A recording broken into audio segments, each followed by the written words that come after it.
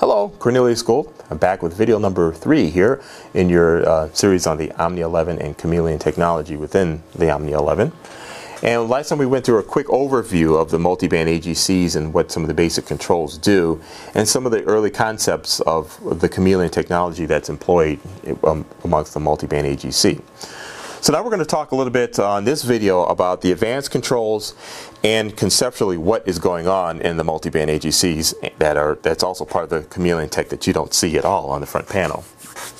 So on the advanced controls, if you open up the advanced tab on the multiband AGC, you'll see that each of the individual bands have controls that you can adjust and tailor each AGC in its own way to your programming content. Each one has its own gate threshold, attack and release, and makeup gain. And makeup gain in this case works the same way as it does in the wideband AGC section that we talked about in video number 1.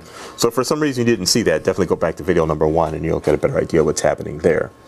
There's a couple of things in here that are not quite in the wideband, one of which is this control defeat RTP. Now in the Omnia 6s you had a couple of options for how the RTP section works. And RTP is what happens whenever there's silence in your programming content. And what happens in silence, there's a couple of modes. You could either have it freeze, or you can have it slowly creep to a predetermined level, or you can have it move quickly. On the Omnia.11, what we did for what speed it is, rather than having just static selections like in the Omnia 6, we give you a control that's RTP speed that's continually adjustable. The lower the number, the slower it's going to creep down to its level. The higher the control, the faster it'll move. And so that's, oh, and also you have the RTP level, which is where you define what its resting point is going to be. And this preset, it's -6, so whenever there's silence, the multiband AGC sections, the individual AGCs will rest at -6. You can vary this around. Each one of the bands allows for you to set a different RTP level across the board. So you can be clever with it all and create some kind of a dynamic noise reduction feature if you want. If your format has a lot of noisy tape, you can set it so when it gates on the high band, rather than bringing up tape hiss, it just rests down at some level to make the tape hiss less annoying, and if it's bothering you, or any other creative features you can have. It's basically to mitigate, you know, unwanted things from being brought up. One thing that's on the current releases of Omnia.11 software is the ability to defeat that RTP, which I just did by tapping it here.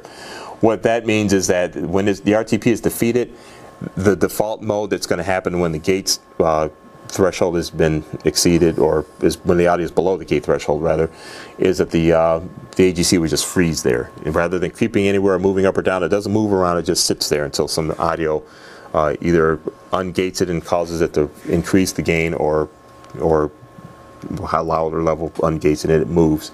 So that's the two features you have here. You can either defeat it or use it. Let's see. So those are the basic controls right there on the Omnia.11's multiband AGC section when you're in Advanced tab.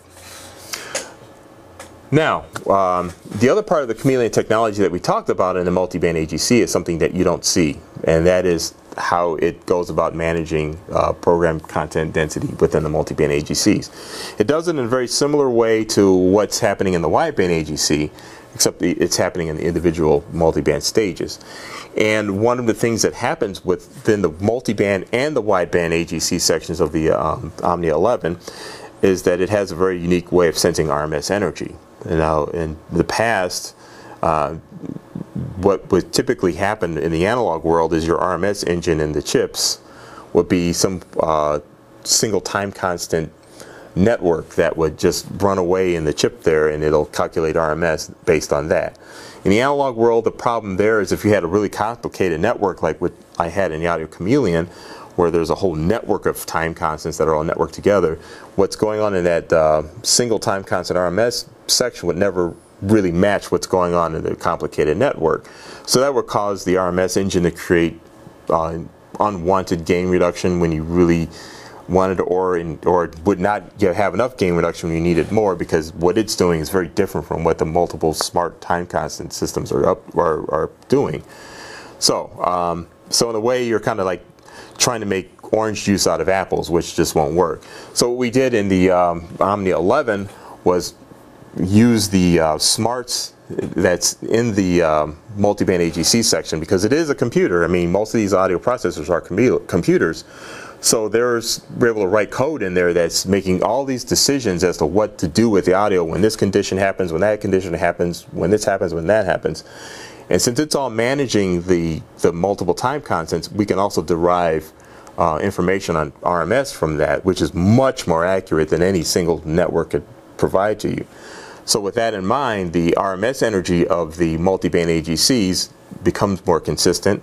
We can build more of it, which means you don't have to use as much limiter activity downstream to maintain, you know, strong dial presence on the dial, which also means it's less fatiguing and less dense.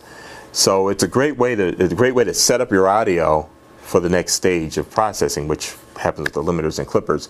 And that's where we'll pick up next in the Omnia.11 overview and the Chameleon technology. And there's still more Chameleon tech to go yet, so we'll talk more in the next video on that.